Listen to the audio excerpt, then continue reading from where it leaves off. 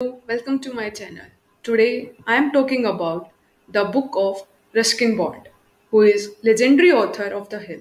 Ruskin Bond, who have written hundreds of stories for children and just as many for adults too, is all set to mark 70 years of his literary career.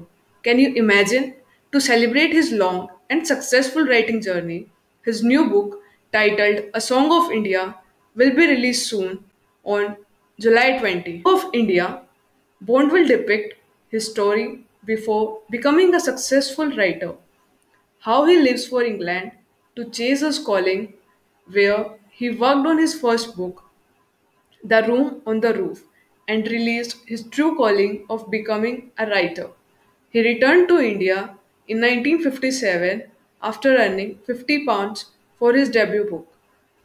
To buy his debut book, The Room on the Roof, the link is in the description box down below. And to get a review about this book, the video is popping up in the iCard. Now, coming to the Song of India, A Song of India is the fourth book in his memoir series, following Looking for the Rainbow, Till the Clouds Roll By, and Coming Round the Mountain.